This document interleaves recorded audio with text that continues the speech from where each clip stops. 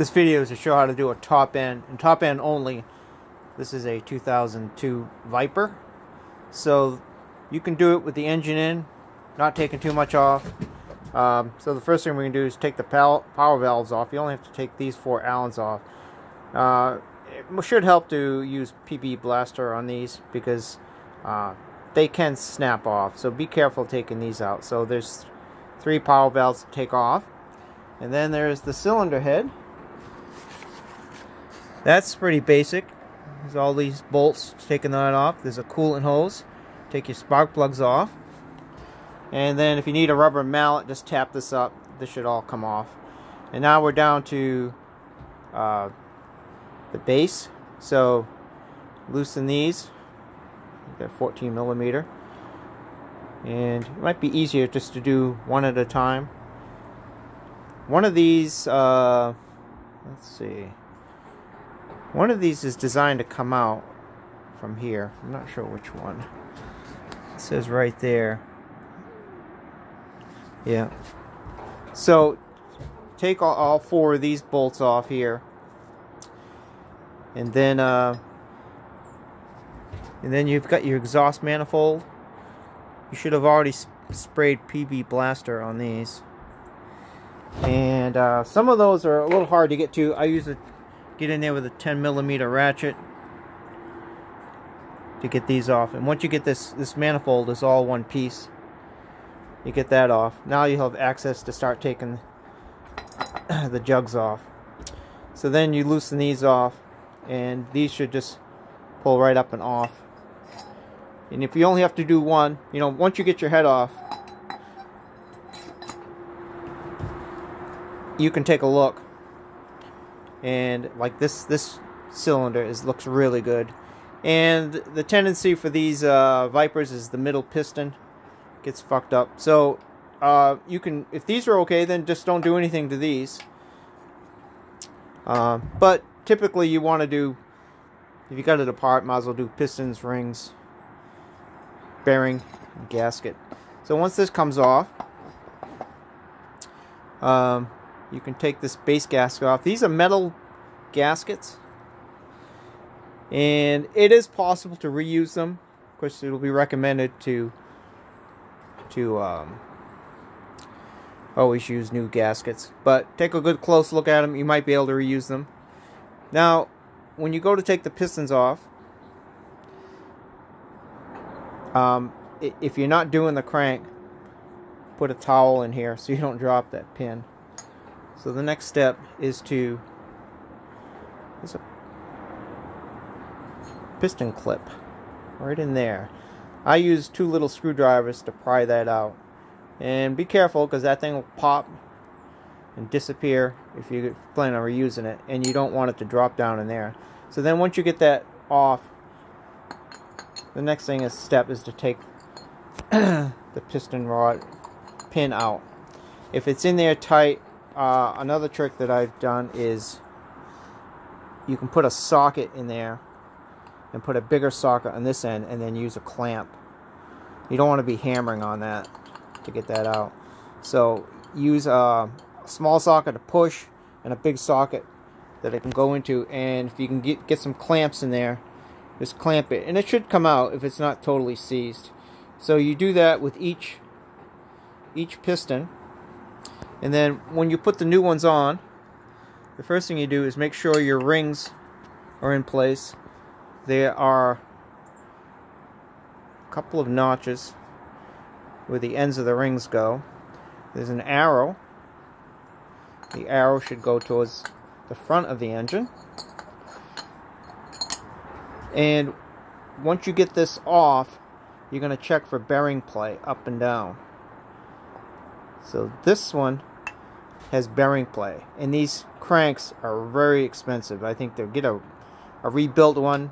The problem with these cranks is they have welded pins. Not many people want to work on them, but if you don't have up, not side to side, they'll have side to side. It's up and down play. So check your up and down play. If you got the machinery to do it, check the up and down play. Now for reassemble, you can put your base gasket on, and then And then you're going to be replacing this pin bearing, because you want the crank spun up so you can get better access to it. So this should be all in the all the way up position. And then you're going to put one of the clips in there, piston ring clips in there, and then you're going to put it on, and then you're going to slide the pin. You just got to try to get through the bearing. Use two-stroke oil. Lather everything up with two-stroke oil. Everything inside of that, the bearing, the pin, and you're going to push that pin right in through until it bottoms out over there.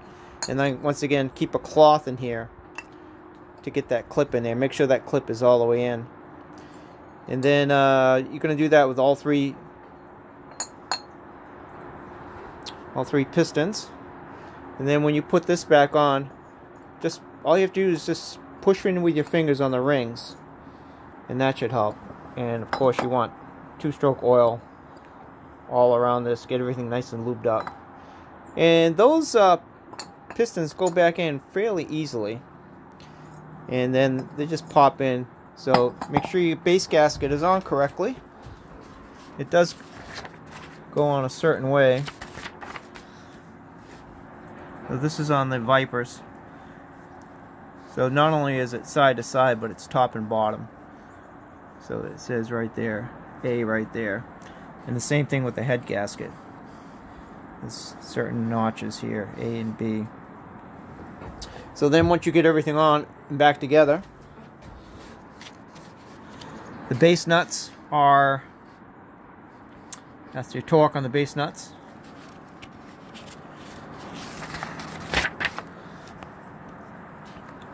And can you read that?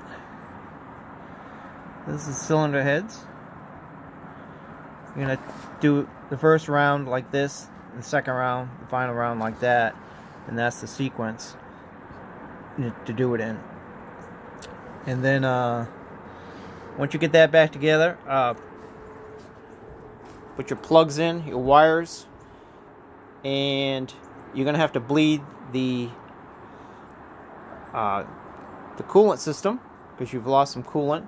So typically how that's done on the Vipers is make sure that's full up, and then turn your engine on, assuming that your engine's running fine. And then the Vipers, they're told to keep that closed, let it get up to temperature. Then you take the seat off. There's two bolts inside here. One there and one on the other side.